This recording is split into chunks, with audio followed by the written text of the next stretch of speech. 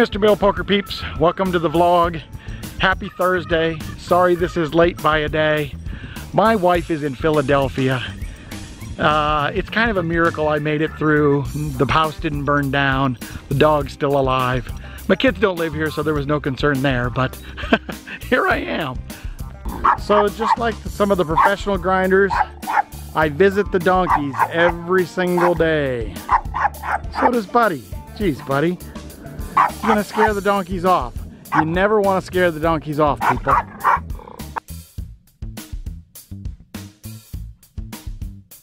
So this week found me in many tough spots, and I want to know what you guys would do in some of these spots. So let's get to the poker. So the first tough spot I'm going to talk about comes in the 2-5 game. I have pocket kings in the hijack with $1,200 relatively deep. The villain in this hand, the +1, has $1,500. So pre-flop, the +1 makes it 20. I raise it up to 70. It comes around and only the +1 makes the call. The flop with 147 in the pot comes Jack of clubs, 7 of diamonds, 4 of hearts. He checks. I bet 80 into the 147, and he re-raises to $200, putting me in a tough spot when we are relatively deep. So this is not a very draw-heavy board. So what is he doing this with? Obviously sets. He doesn't have very many 2 pairs in his range. There's no flush draw. There is a straight draw potential. So I'm showing you guys the range and the EV calculation. So I actually did this for 2 ranges. One of the ranges is jacks, queens, kings, or aces, pocket pairs, 7s, 4s, and 5, 6. So basically sets, an overpair to the board, or the open-ended straight draw.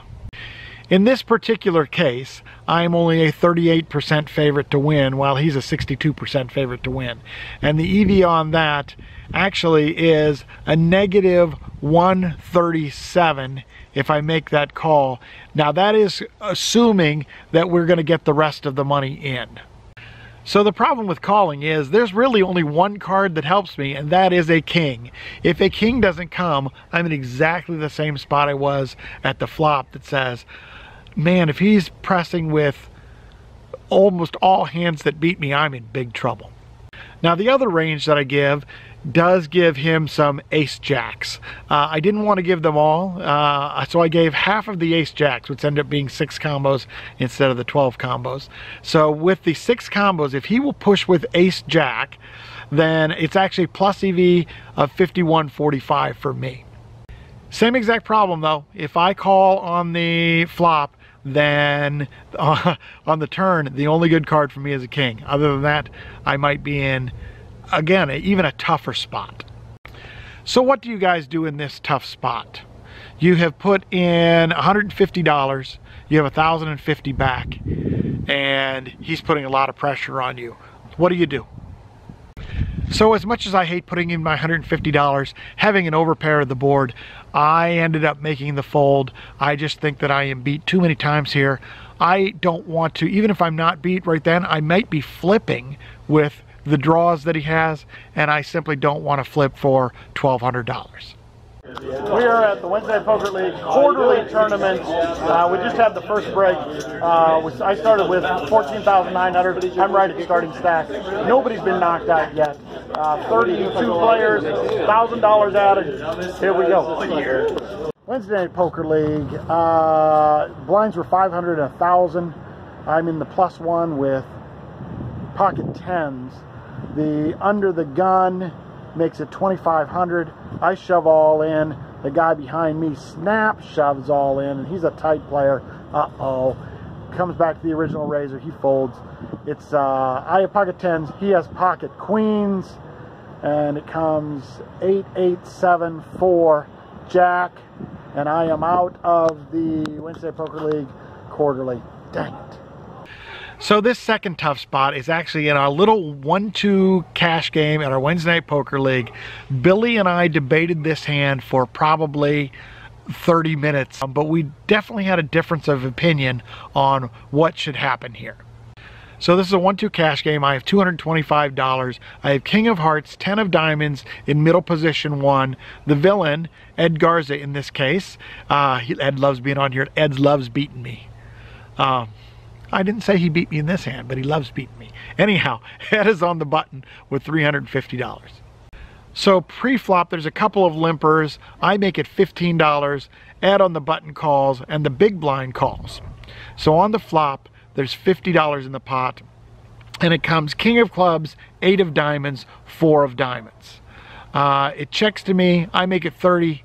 Ed makes the call on the button, and the other guy folds. So far, there's really not anything too exciting or different about this hand, but it's going to change.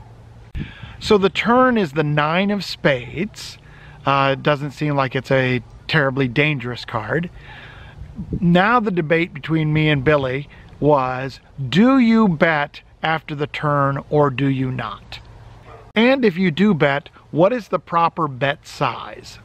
And if you do bet, what is your plan if they come over the top? So what are the reasons to bet on this hand? Number one, you're only ever betting for value here, only if you think you have the best hand. You are never ever bluffing with just a king, no draws, no straight draw, no flush draw, just a king with a mediocre kicker. And obviously you bet because you want a lesser hand to call you so that you are getting value for your hand. So in order to bet here, it actually requires me to think about what would his range be that he would call on the flop. And I've put the range here to say, on the flop, this is what I think his range is. So given that range, we are basically 50-50. I'm 53-47. But it is really, really close. So I don't really mind a bet here, although I could see a check also. So now it comes to what is the bet sizing that we should make if we're going to go ahead and make a bet. So what I did is bet $75, which turns out to be a very, very poor bet size. And the reason it is because $75, if he comes over the top, forces me then to put the rest of my chips in based on the range that I put up here. So I bet $75, Ed shoves all in. Now I'm in a tough spot. So the bet of 75 here basically commits me to a call on the shove. It's $115 to win 375, which is 3.26 to 1 or a 23.47 for me to break even. And based on what's in the pot, a call gives me a 26.96% chance to win given the range that I put him on. You have to call, which is a horrible spot to be in. This is just a very, very poor bet size. So now let's compare if we bet $50 and then he shoves all in. On a $50 bet, I have 140 back, and now it's 140 to win 300, 2.14 to 1, and I need 31.85% to break even. Again, I'm getting 26.96%, and then I can fold. So the debate on whether you bet or not, that's what Billy and I had, is whether you should bet or not. And I can see his point that says, hey, you don't really want to bet if it's a 50-50 proposition because there's going to be a certain percentage of the time they're going to come over the top and then you've lost your equity. You're not going to get 3 streets of value is what Billy is saying. My point was you want to protect against some of the flush draws and not give free cards. And I can see that point also. So we haven't come to a 100% agreement, although I do see Billy's side and I almost lean toward, okay, he's right. I just don't like giving free cards. So in the actual hand, of course, I had to make the call because the numbers told me I needed to. Before I made the call, though, I said, geez, if he's got a set, I'm in big trouble. Hopefully he's on a diamond draw. Ed is not necessarily the type of player who will really push on a diamond draw, so I kind of doubted it. I know this doesn't sound very good, but I was hoping he had 2 pair because at least then I was not drawing dead. But it did not turn out that way. He had a set of 4s. I'm just giving my money away. All of this comes down to really poor bet sizes. Hey, I hope you guys enjoy answering the what if questions, the tough spots, thinking about what you should do. It helps me in my game. I hope it helps you in your game too.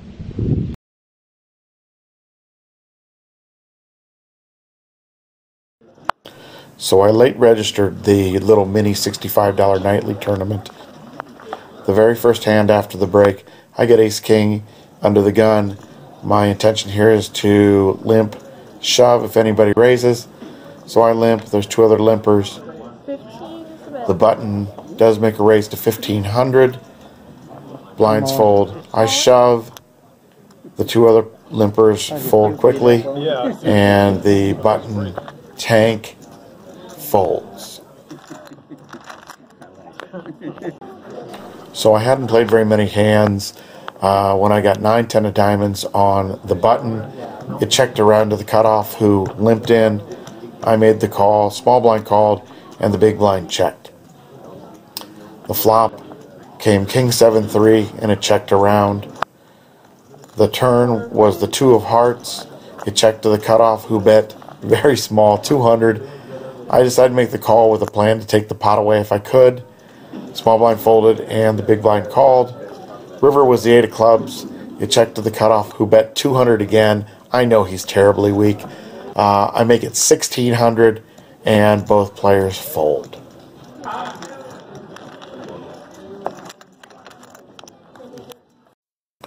So there was a big stack who every time I was in the big blind raised. So I decided I don't care what I have. If he raises me again, I'm coming back over the top. So we're at 200, 500. He makes it 1300. Folds to me in the big blind. And I raised it up to 3500. Turns out I did have a good hand. I had jack of diamonds, 10 of diamonds, or at least a decent hand. It comes back to him, and he snap calls. Uh-oh. The flop comes king 10-3. Come on. I jam for 10,500 left or something. And he tank folds and tells me he folded pocket queens. Good hand. Little mini $65 tournament at WinStar. Final table. They're only paying 5, and we have 10 right now. So just a $65 tournament. Well, we lost one player before we went on break, so there's 9 paying 5. Ugh, I took a big hit on a hand and lost about 20,000 on a hand, so I only have 17,000 going to 3,000, 6,000 blinds, and I'm not the short stack. I think there's 2 shorter than me. There's only 320,000 chips in play at 3-6 with 9 players, so it is a shove fest, baby.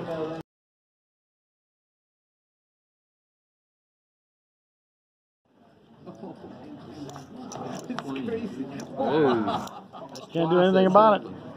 It's a brutal game. Can't do anything about it. Well, that kind of sucks.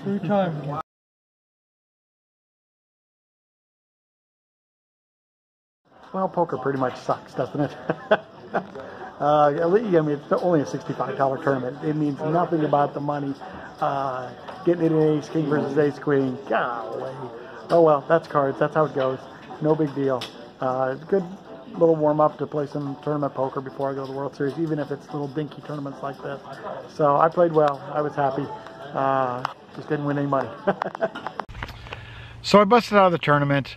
I went to play a little bit of cash game. Played at a 1-2 table for maybe, I don't know, 5 minutes. They called me for a 1-3 table. Bought it for $300. And the very, very first hand, I am on the button with ace of hearts, queen of clubs, $300.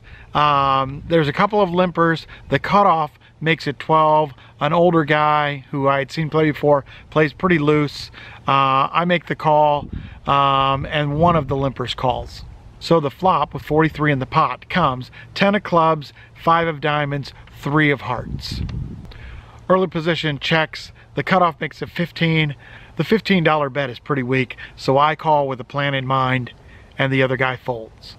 The turn with 73 in the pot is the jack of diamonds, and he leads out again for $15. Very, very weak. I raise it up to 55 with just a gutter ball, and he folds. So not only are these bets weak, when you first go to a table, you're a new guy and they normally give you credit for a raise like that, and that's what happened also.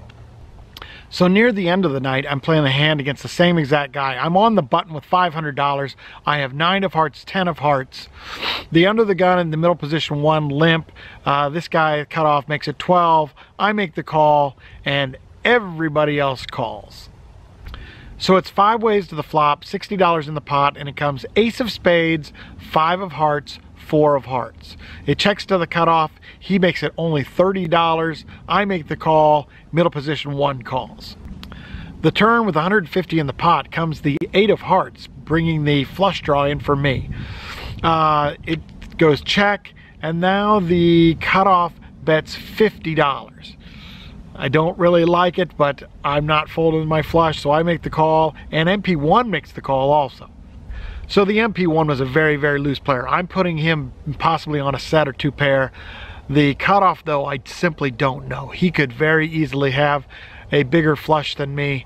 He could have, you know, top pair, 2 pair also. So I'm a little nervous. The river with 300 in the pot comes the 2 of diamonds. Checks to the cutoff. This time he bets $100, seemingly with confidence. It's such a small bet though for the pot size, well it's 1/3, that I make the call, middle position 1 folds, and he shows ace of hearts, 3 of diamonds. Whoo! So this was a hand where the cutoff could have put me in a really, really tough spot if he had bet 200, 2 1/4, something like that. But because he made a small bet, it was a relatively easy fold. I hate the way that this guy played the hand. He has the nut flush blocker with the ace of hearts. He should have made a really, really large bet, and I'll bet you he would have gotten folds. In fact, he should have bet large on the turn and on the river if he had gotten callers on the turn. The way he played it was just awful. In fact, what is that $100 bet supposed to represent? Is it a value bet? Is it a bluff? It's somewhere it's a bluff because it's between, I guess it's between a value and a bluff. I don't think he knew what it was. I don't think it's ever a value bet, although he had a straight. When there's a flush on board and you get 2 guys calling the turn, I think that's just, again, very, very poor play.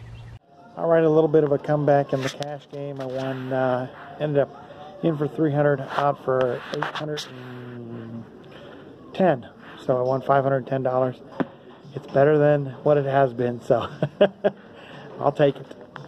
So things are starting to look up. I had a positive week this week. I've already played 1 session for next week's vlog. That was positive. So hopefully just in time for the World Series of Poker, we are going to get on a massive roll.